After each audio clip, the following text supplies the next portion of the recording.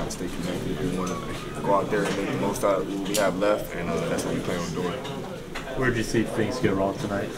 I just think we had some breakdowns in the last maybe 8-7 minutes of the game. I think we brought it pretty close, and then just had some breakdowns.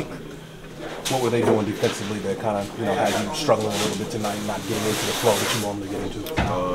I think they definitely game plan for me. I would run up and down the court multiple times and just hear them, saying make sure you're on DJ. So I knew that was going to be something coming into the game, and they did a good job at it. How frustrating is it as a player when you're being held with kind of low scoring and it's still a close game and just kind of feel like you can't get into a rhythm to help contribute? In those moments, I just try to do everything I can to not make as many mistakes as possible and try to get the ball to my teammates to still, do whatever I can to help us win or try to put points on the board or get stops, whatever the case may be. But for me, it's also kind of a respect thing too. They're not doing that for no reason. So,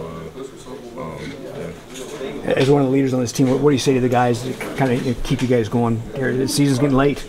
Yeah, man.